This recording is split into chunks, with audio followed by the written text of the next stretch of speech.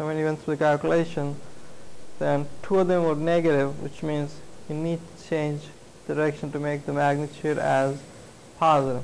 So that's just half of the solution. Then we need this equation, the second one.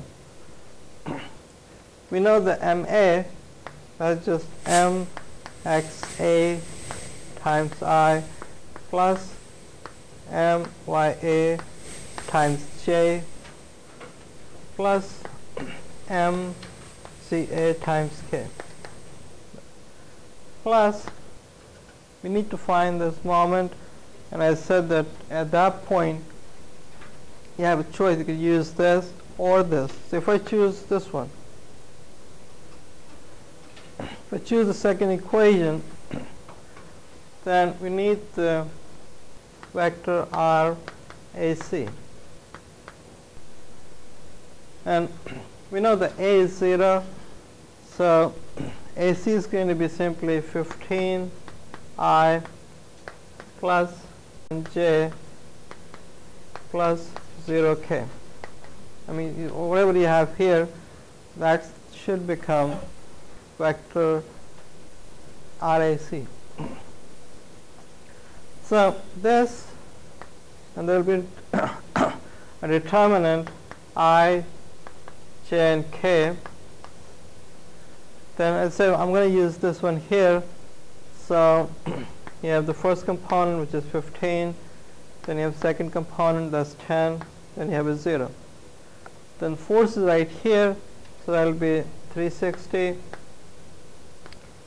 240, and negative 720. And all of this should also add up to 0. So that's the second equation of equilibrium.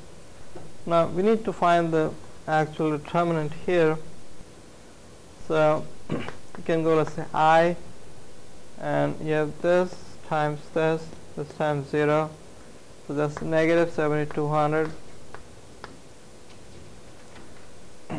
Then we have J, and this time we need to go from here, that goes to 0, this times this, and there is already a negative, so that should all become positive, 720 plus K, that's going to be 15 times 240 minus 10 times 360. So the determinant by itself will be, say, I, negative 7200 plus J, there will be a 0, there will be a 0, and there should be 108 plus K, 0, 0, 36 minus 3600. So this all adds up to 0. Now we're going to put this one with this, and that gives you another 3 such equations. The first one is equivalent to sum of the moment about x-axis to be 0, and you get MXA negative 7200, and that goes to 0. The second one will be sum of the moment about y-axis to be 0. That will be this. So we have MYA plus 10 800. That goes to 0. Then there is one more equation, and that's MCA plus 0, and that goes to 0. So your last equation is sum of the moment about z-axis to be 0. So from this we get MXA as 7200 Newton meter. This one is going to give you MYA as negative 10,800 Newton meter, and the last one here gives you MCA as 0. So again we get one more negative, and I chose the direction that the couple component was going in the positive y. So if this is positive, so there's no problem here. If there was x-axis, you will go like this. This one is 0, so it doesn't matter. This one here, if this was y-axis, then your coupled should switch and it should go like this. So that's mxa plus mya.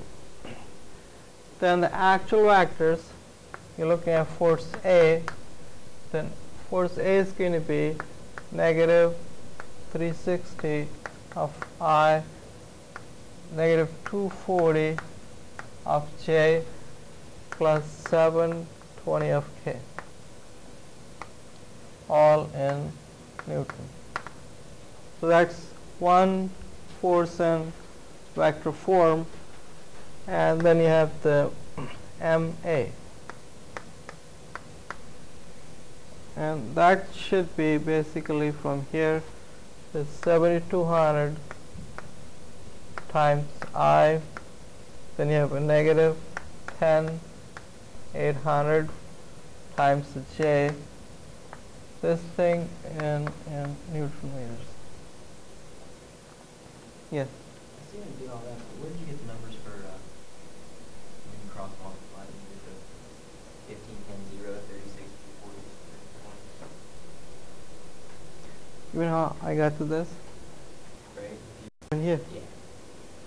How did I get these numbers? Yeah, why did you pick You see, if I go back to the very first diagram, then if I need the moment of this about this point, okay, then this point is already known. So we need the moment about this point, and that's 0, 0, 0. Okay. Then you need another point, and that point will be on the force. Yeah, I chose C because it gives me one component as 0. If you choose RAB, you will get the identical moment.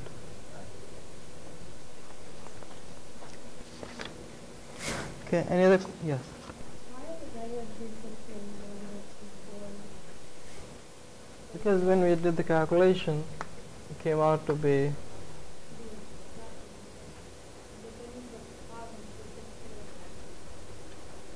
but then I also changed the direction. See, when I made this 360 positive,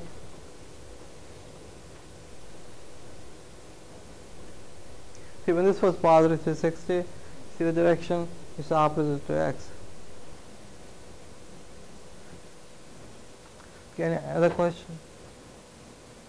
We're going to look at an example